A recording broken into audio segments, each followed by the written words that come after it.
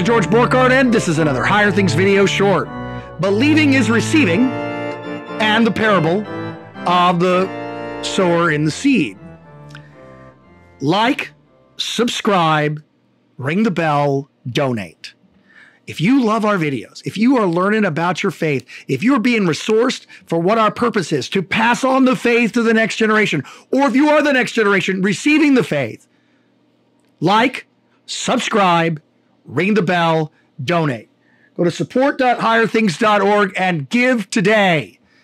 Give, pass on the faith. Help us do that. Like, subscribe, ring the bell, donate. Okay, so parable for Sexagesima, which is the 60 days to Lent traditional gospel lesson for the second Sunday of pre-Lent, is from Luke chapter 8, verses 4 and following. When a great crowd had gathered and people from around the town came after him, he said in his parable, a sower went out to sow his seed. And as he sowed, some fell along the path, I didn't even look, and was trampled underfoot. The birds of the air devoured it. Some fell on the rock, and it grew up, and it withered away, and gathered no moisture, because it gathered no moisture. Some fell amongst the thorns, and the thorns grew up and choked it. And some fell in the good soil and grew and yielded 100-fold. And then he said, as he had said this, he said to them, the one having ears, let him hear. Now, usually the Lord gives a parable, and we're left to try to sort of sort it out with the help of the Holy Spirit. The thing to do is to look for Jesus, and also, after you've found Jesus, look for the place that's rather strange, and there you'll find the key to understanding the parable. Here, Jesus is the sower of the seed. He's speaking to the people. The seed, we're about to find out, well, are the words that he speaks. Oh, incomplete pass. The place where the parable goes off the rails is this sower is just this willy-nilly throwing the seed. Instead of making sure that it's planted in a straight line, that it's planted in a way that will maximize the crop. This sower is just sowing seed, just also a bad pass. When Jesus explains the parable, it's even better. To you it has been given. So the disciples catch him in verse 9. When the disciples asked him what the parable meant, he said, to you it has been given to know the mysteries of the kingdom of God, the secrets, the hidden things of the kingdom of God, but not to them, so that seeing they may not see, and hearing they may not hear. Mysteries. That was a good one. Secrets. So this is the parable. The seed is the word of God. The ones along the path side are those who have heard, and then the devil comes and takes away the word from their hearts so that they may not believe and be saved. So here, as Jesus explains the parable, we see that receiving the word is believing. And the devil comes and snatches that word away so that they cannot believe and be saved.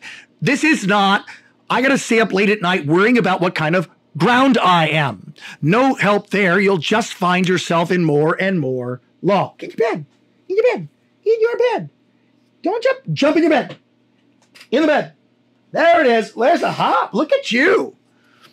All right, so you're not to stay up wondering what kind of word you are. Don't do it. Don't live that way. Instead, your focus should be on the sower and the seed that he sows, the word.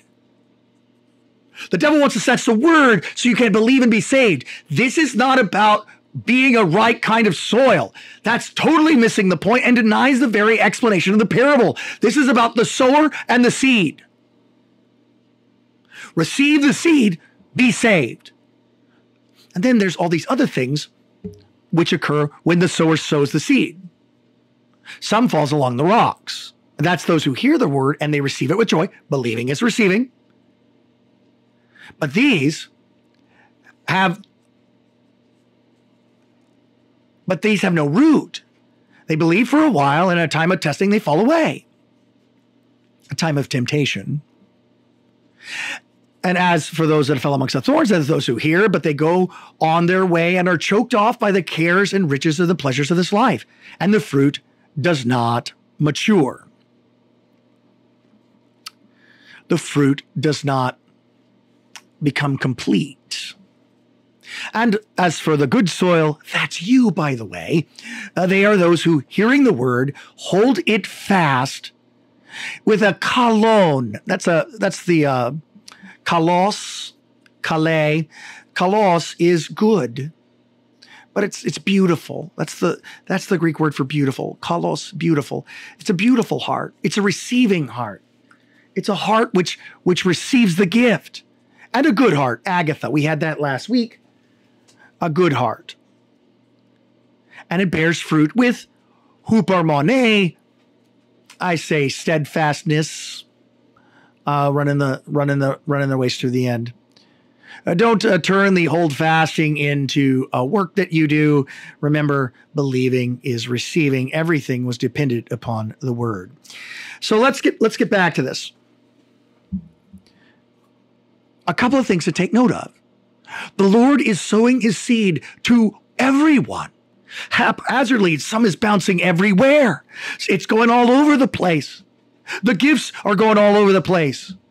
And sometimes your heart receives that word of God. And sometimes your heart receives that word of God with joy, but you get distracted by the cares of this life. Time to repent and receive the word of God. Sometimes the devil comes and snatches that word away.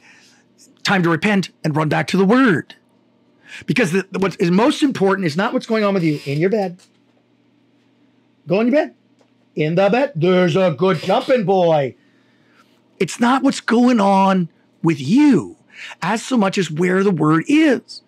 All of these different ways are different ways that the Lord clears this way, the word clears the turf out, the ground out, so that you could believe and be saved. That's what this is really all about.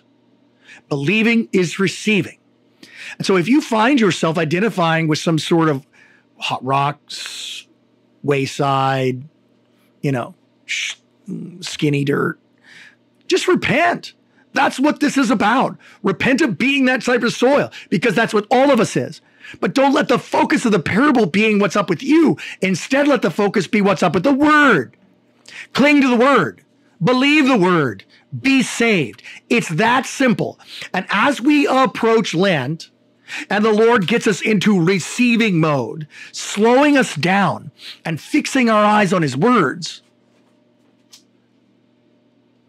this is a great text. Fix your ears. That's the best way to prepare for Lent and Easter. Have your ears receiving the word of God.